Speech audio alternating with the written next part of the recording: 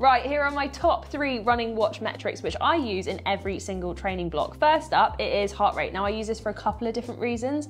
Firstly, within an interval session or if I am training to heart rate zones, it's really useful to see which zone I'm working in and whether I'm working in the right one. Similarly, with easy runs, am I going easy enough? I don't want to look at my pace screen, I just want to look at my heart rate screen and know, am I going easy? Is it comfortable? Second metric I love to use is HRV. Now this gives more of a holistic view as to how I am. Am I rested enough?